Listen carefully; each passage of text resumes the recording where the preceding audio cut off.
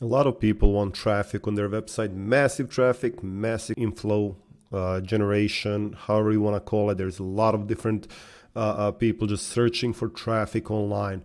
What does it really mean? What can you get from the targeted traffic? Stick around, like, subscribe. Let's begin.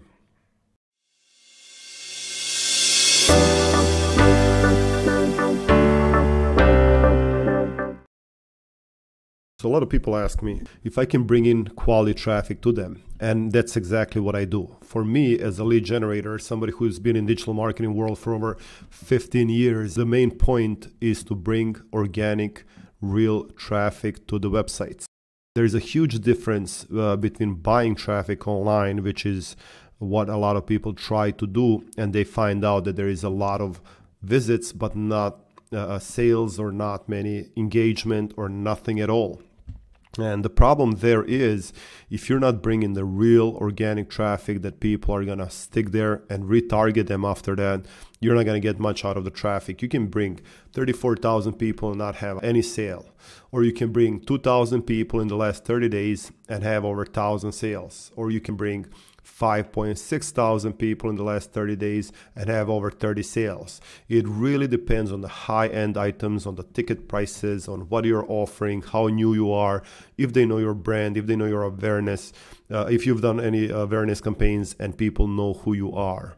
And it's very important to make sure that you make a difference between traffic as the source for a lot of people to come and visit your website, and also targeted traffic.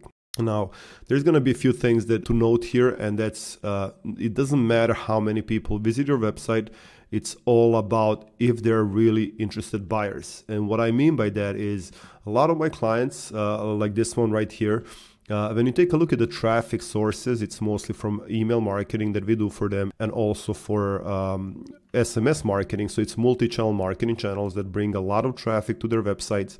But the targeted traffic, and you can see the drops always on Saturday and Sunday, because that's when we don't do marketing. You can see exactly what I do for them.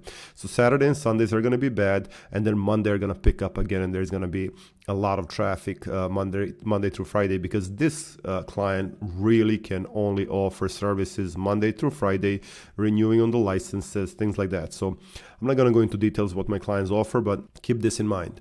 If you have 50 seconds, almost a minute engagement versus 12 seconds engagement, there is something right here. Even though there is a lot less traffic than my other client, this client is doing a lot better because he has targeted email lists, targeted SMS list numbers. And we are sending massive emails, massive SMSs, and he brings people back home where they sign up and they actually fill in the forms. They go to the landing page and we book them. They actually renew the licenses through his website.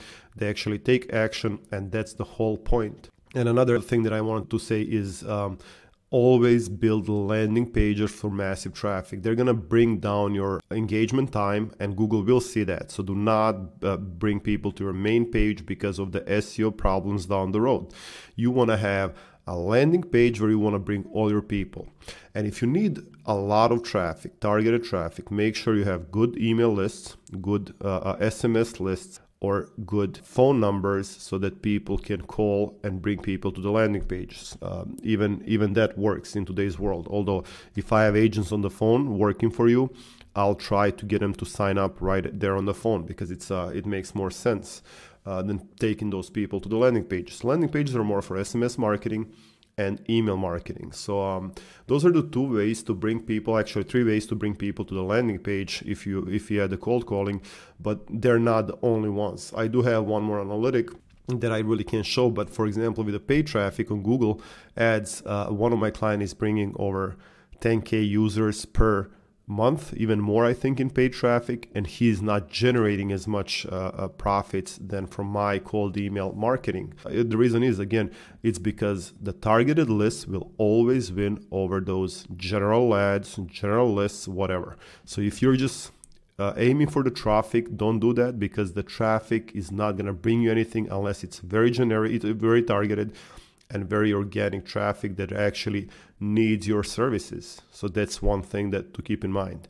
Or if you're a brand new company, you're a brand new brand out there, you have to make sure to keep bringing those people back over and over again, because they're used to buying somewhere else. They're used to going to the specific websites, and they need a strong enough reason to believe that you're a real person, real brand, that you're somebody who they can trust, and that's where you win them over. So it takes some time. So keep that in mind. So massive traffic is possible, but massive traffic is not everything. You have to make sure that you have traffic that is targeted and that you keep on bringing back until they become subscribers, buyers, etc. So this is just a short video on traffic. Massive traffic, you can bring as many people as you want on the website. You can even pay for the traffic, but that's not the point. The point is to bring people that are going to turn into clients and customers and that are going to make you money. I'm going to do a few videos in the next few days about SMS marketing, what you can expect from that, and how to increase organic reach and also targeted traffic on your website.